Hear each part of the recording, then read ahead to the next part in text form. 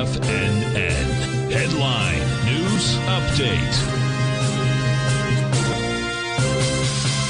Good morning, folks. This is Steve Rhodes coming to you live from the shores of sunny Delray Beach, Florida. This is your 11 a.m. update and currently of all the U.S. indices that we track trading to the downside. So, too, for each of the sectors within the S&P 500. The Dow is trading down about 0.6%. That's nearly 200 points. 0.9 for the S&P, or 35 points. 0.7 for the NDX 100, 84 points. Nearly 2%, running 1.8% for the Russell. That's off 33 points. Gold is off $19.50. She's trading out at 17.76. Silver's down 63 pennies.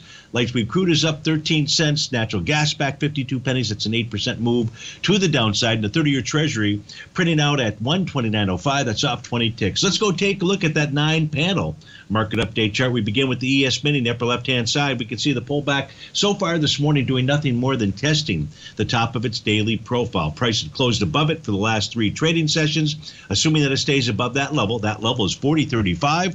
Let's call it 40.36. That would suggest that the ES Mini will complete its 1-to-1 A to B equals CD to the upside. 41.30 is the price projection.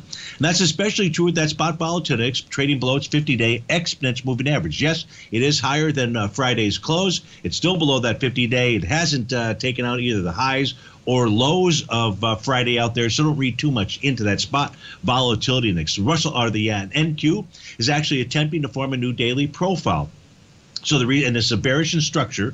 So that says now we will not have confirmation until tomorrow morning, or really this evening. But the top of that profile, you do know where the sellers are hanging out there between 11.941 and 12.077. If price does close below 11.941, not 11.940, but somewhere below that area, that would suggest to run to the 11.669 level. Now, this new profile that is attempting to form is above the prior profile. It's telling us about a bullish trend. And in fact, if the NQ can close above 12.118.75, then we'd be looking at an A to B equals CD to the upside, with 12.947 being the price target. The U.S. dollar index is attempting to form a buy the D point pattern. Well, if it does that, that will at least take price up to the 105.51 level. And should that occur, that should put pressure on metals. It should pressure on the equity market. So we'll want to keep an eye on that U.S. dollar index. Goldilocks out here.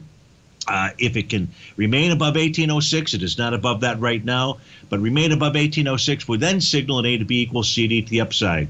Right now, price is back inside its daily profile, that resistance level being 1806. Folks, stay tuned for the Trader's Edge show if you would, but if you're off to start your Monday, please have a magical one.